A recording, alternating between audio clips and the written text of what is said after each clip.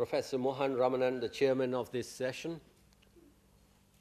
Professor Amna, Professor Shagufta, yes, Professor Vyapa Tosa, please forgive me, and Professor Katimani. Professor Katimani made a wonderful presentation. What I found in his presentation was this, that, and which has a lesson for all the postgraduate students here. We have been lost in the labyrinth of Anglo-American criticism, Derridian, post-Derridian, whatever you call it. We are judging things by European standards. In the Indian context, I'm of the opinion that this is high time that Indian scholars become introspective. Look into the Indian society, what's happening. How can you judge Indian situation totally from the European point of view?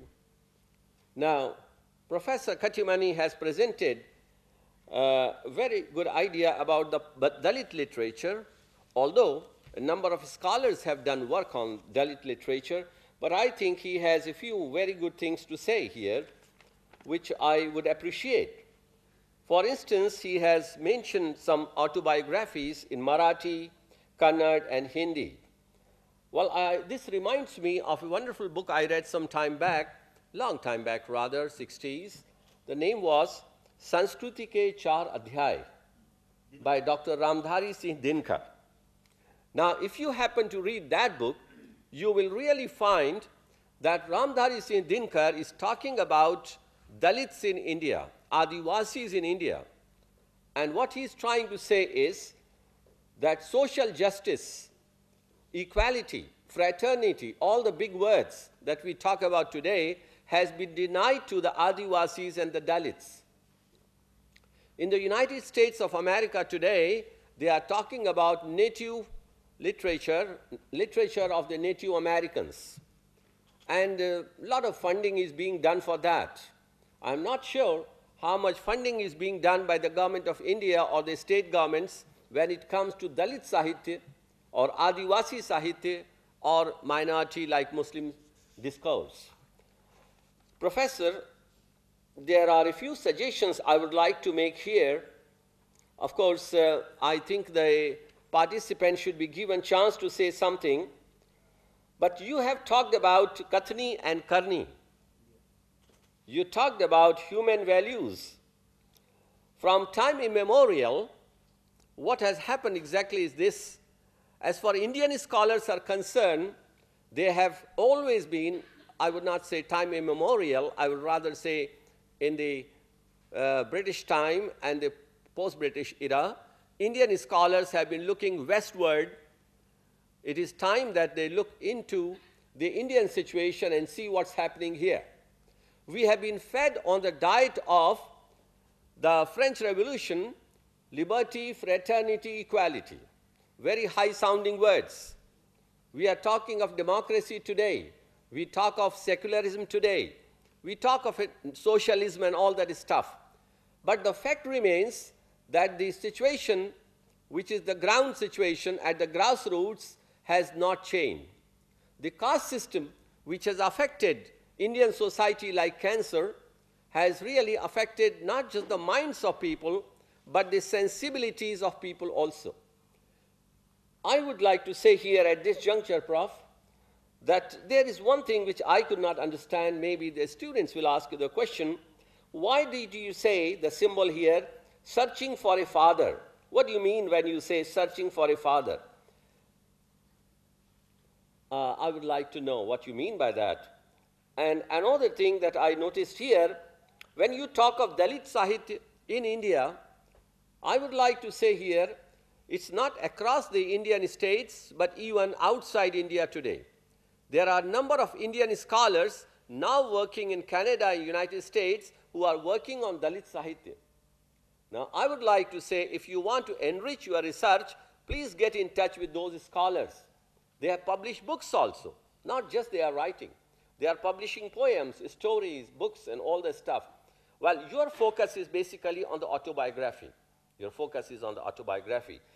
That's a new thing to happen In fact, autobiography has been very much neglected in our researches, particularly Adivasi and the Dalit autobiographies. I would not say that, but let me make it clear that we in our universities are living very much in ivory towers. We teach literature, and we are trying to isolate literature, separate literature from the realities of life. I am of the opinion that literature is grounded in life. The realities of life must be reflected, and that would be the honesty of the author. So when we judge the Indian authors or authors who write about Adivasis and Dalit Sahitya, I believe that professor is trying to recommend a new kind of poetics, and I support that idea. A new kind of poetics is needed. If we simply go by the Western ideas of poetics, we go by the political, very much politically infested, politically infected theories of literature, I think we may not be able to do justice to the Indian context. Thank you very much. Participants are free to ask questions, please. Sawadika. That's a greeting word from Thailand. When we see each other, we say Sawaddi. And when we leave each other, we say the same word, Sawaddi. So it's both hello and goodbye. I'm very honored to be here. And I thank Professor Ramanan and also the English department here for accepting me as one of the speakers. I come from a different background than any of the scholars here. When I heard the word new frontier in research, I was thinking of what to say.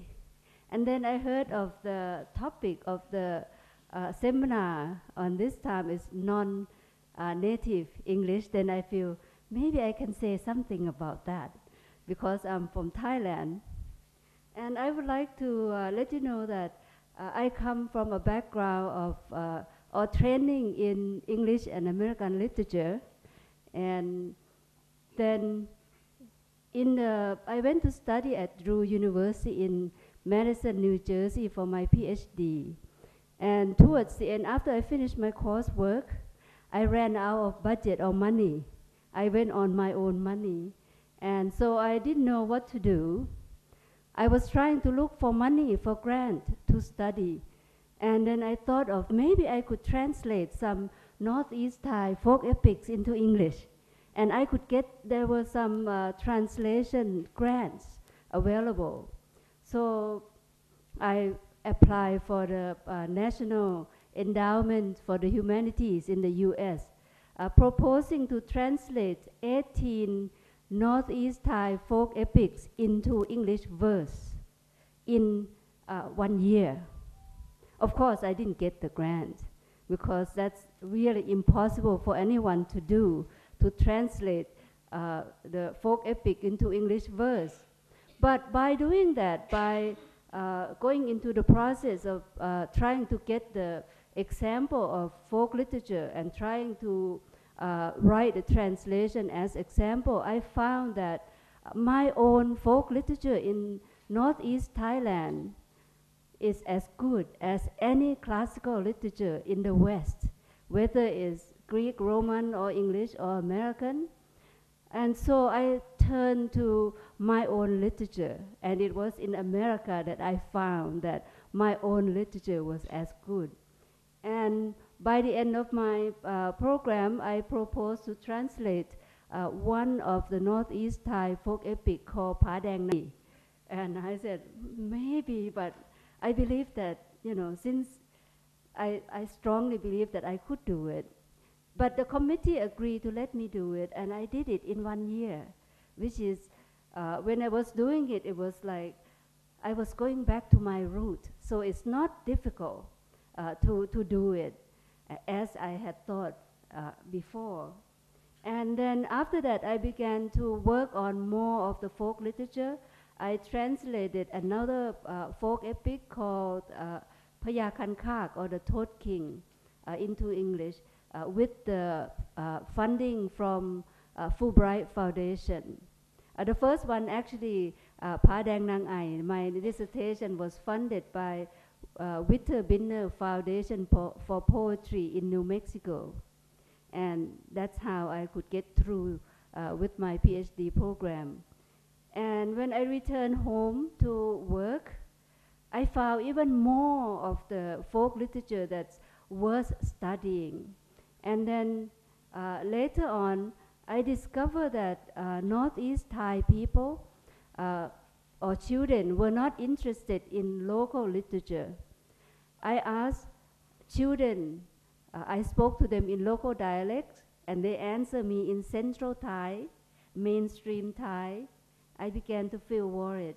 And then I asked them if they know any of the Northeast Thai folk tales, and they said, yes, yes, we know. What do you know? Cinderella. That's Cinderella in Thai. And then somebody said, Snow White. I thought, oh, that's Snow White. And then one little voice said, Mu Sam Tua, which is 3 little pigs. I said, oh no. And then one little hand said, 12 sisters. I said, yes, that's Northeast Thai folk epics. And I was hoping that the girl heard the story from the grandparents or something, but she said she watched TV. And so I began to feel that I should do something about folk literature, bringing back our folk literature to the attention of scholars. So I began the storytelling project in Northeast Thailand, training young people in the university to collect, select, adapt story and tell stories. And then I would take them to tell stories in elementary school in Northeast Thailand. And that's one of the research projects that was not well accepted at first, because people said, you are telling stories, that's fun. You don't need money, you don't need any support. And I still continue doing it. So that research was to use storytelling to encourage children to have the love and understanding and pride in their own cultural heritage. It's a 3-year project, and I did the research, and it was successful at the end. The children became interested in their own folk literature. And my research did not stop there.